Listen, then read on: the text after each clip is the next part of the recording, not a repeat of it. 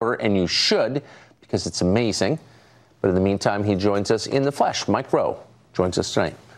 Mike Rowe, thanks very much for coming on. So I've been wanting for the past 2 weeks to get your view of this college scandal because it intersects with so many things you've been talking about for so long. What's your view of it?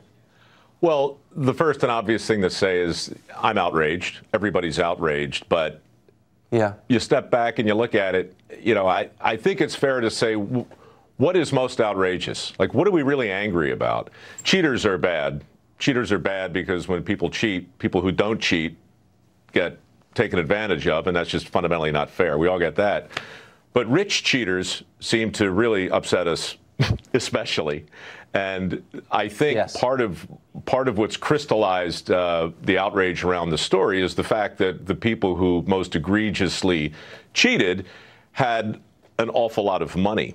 And for my money, as I stepped back to look at it, I was like, well, yeah, that is kind of disgusting. But where is the outrage for the cost of college in general? I mean, you don't have to be rich or famous to believe that your kid is doomed to fail if they don't get a four-year degree. There are millions of parents in the country right now, millions, who genuinely feel that if they don't do everything they can to get their kid into a good school, they will fail the kid. So where's the outrage for the pressure that we put on a 17-year-old to borrow $100,000? So much of that pressure comes from their mom and dad. It's well intended, but it's kind of tragic. And where's the outrage for the guidance counselors who continually say the best path for the most people just happens to be the most expensive, and the politicians and the lobbyists who exacerbate the same myth, and the employers who still insist on only interviewing people with a four-year degree? We set the table in a pretty self-evident way, and when we scratch our heads, you're exactly right. It's the cost of tuition has increased faster than inflation, but also faster than health care, faster than real estate, faster than food, faster than energy. Never before in the history of Western civilization has anything so potentially important become so egregiously expensive. So, yeah, college is expensive because we freed up an unlimited pile of free money and told an entire generation they were doomed to fail if they didn't borrow it. And that's happened in every single tax bracket, not just the top one. No, that's exactly right. So we really shouldn't be surprised, as you just said, when people who can try and game the system that's been described to them since day one as the most important, as the gates to success in America. Why even now when so many people know the system is a scam, are so few people saying so? I think because we're stuck in this perpetual binary box. It's this or that. Right? It's blue collar or white collar, good job or bad job, higher education or alternative education. And when you only have two choices, or when you think you only have two choices, then you do one thing at the expense of the other.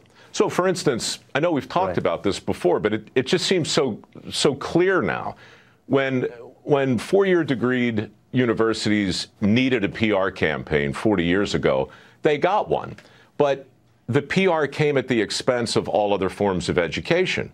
So it wasn't just, hey, Tucker, go get your liberal arts degree because it will give you a broad-based appreciation for the humanities. It was, if you don't go get that degree, you're going to wind up over here turning a wrench or running a welding torch or doing some kind of vocational consolation prize.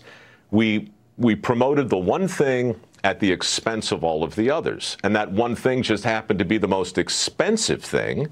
And so, look, I don't think the skills gap is a mystery. I think it's a reflection of what we value. 7 million jobs are available now. Most of them don't require a four-year degree. They require training.